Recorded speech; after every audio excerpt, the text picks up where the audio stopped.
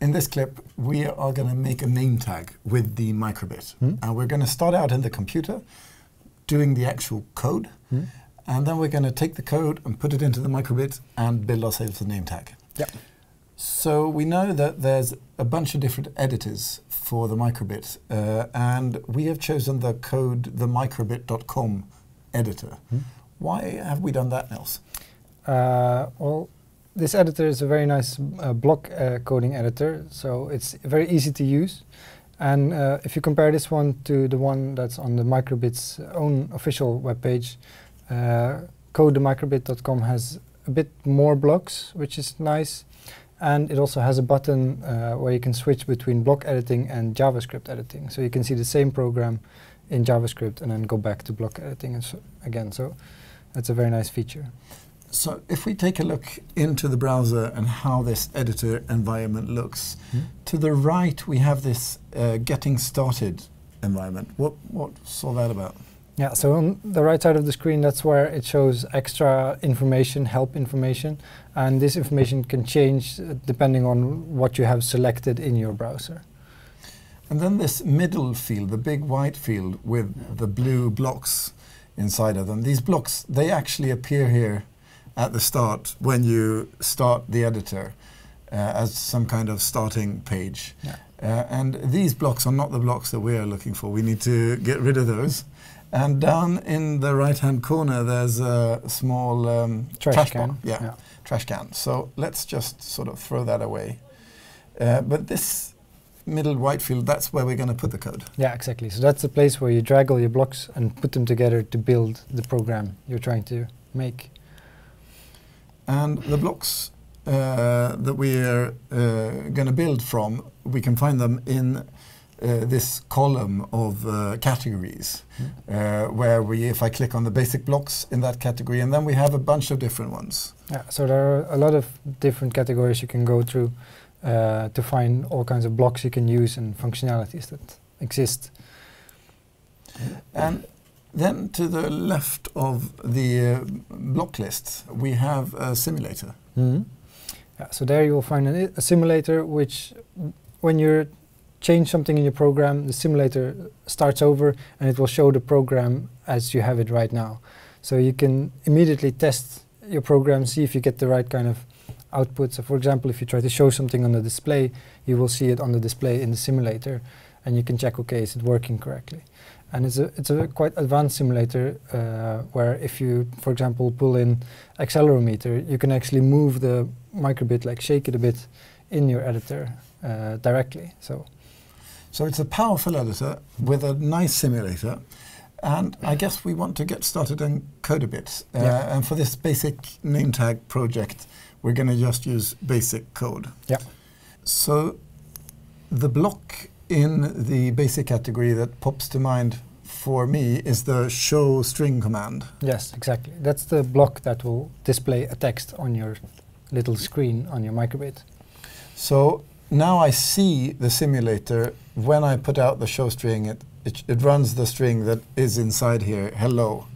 And this is a name tag, so I guess I need to change the hello to your name, to my name, and there we have that.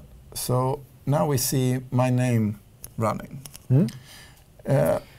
Well, it stops. Yeah, exactly. So we have a little problem here. It only shows your name one time, but in this case we want the name badge to show your name all the time. So we need another block here. And if I go back to the basic blocks, I see a loop here that's called forever loop. Sounds a bit like the thing we need. Exactly.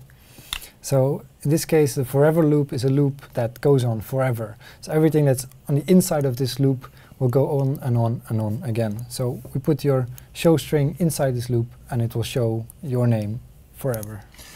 And it shows up in the simulator as well, just as you described now. So now we have the name tag in our virtual environment inside of the editor, but I want it on the Microbit on me. So I would need to get this code out of this environment. Yeah. So let's press the download button. There's a big blue button on the left side. And what happens now is that your code is being compiled into a file, and this file we want to get onto the microbit itself. So I see that it has been downloaded down here, and depending on what computer you have, the file will end up in a bit different places, usually in the sort of place where downloads would be found in your computer. So I can see this microbit hex file here, but I need to put it somewhere. Onto the microbit, and this is where we use the USB cable. So you plug in the USB cable to your microbit and to your computer. And the moment you do so, your computer will think that it has received some kind of USB stick or similar.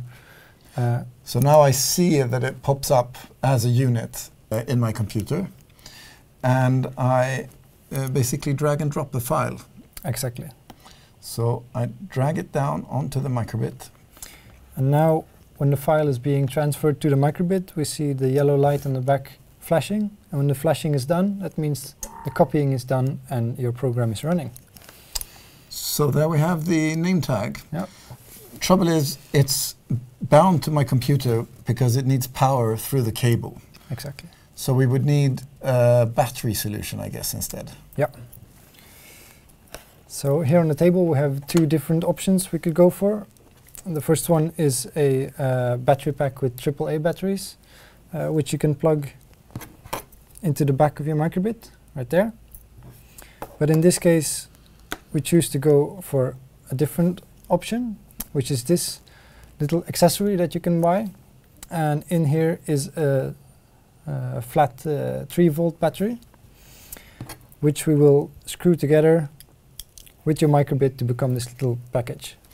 And important to note here is that when you purchase this, you also get the screws, so you can get the whole thing together. And in order to save a bit of time, we have assembled a piece here. And on this battery part, there is an on-off button. So if I switch that button on, we should get some power, and we see the name tag display my name. Another fun thing with this accessory is that it has a bunch of holes on the back, which makes it possible to attach, for example, a string or something else in order to put this onto things. And to save a bit more time, we have assembled this with a string. So if we start it and I try to put it on, we have suddenly produced a name tag with our own running code as a wearable.